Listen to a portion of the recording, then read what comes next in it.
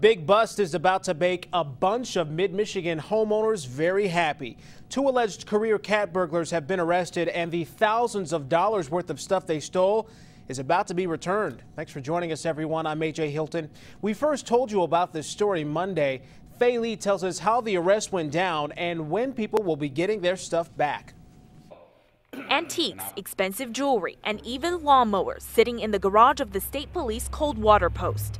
These are just some of the items recovered as investigators busted a crime duo. This was a pretty sophisticated group as far as being organized. Glendora Beard is one of the two suspects arrested for allegedly stealing from about 150 homes over 12 to 14 months. They found a process that worked for them, and by finding that process, they were able to make it last a long time. Investigators say the suspects spent a lot of time finding homes that worked, typically ones that are off the roadway.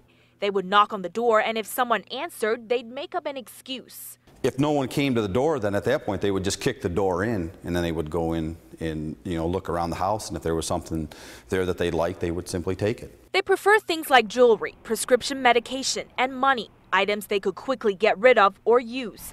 State police couldn't release details of how they found the suspects, but did say the investigation took just over a month.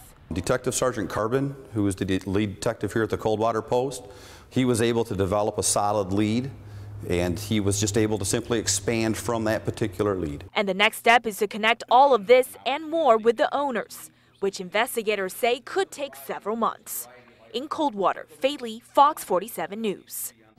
The stolen items recovered are worth more than $100,000. We will know the name of the second suspect once he's been arraigned.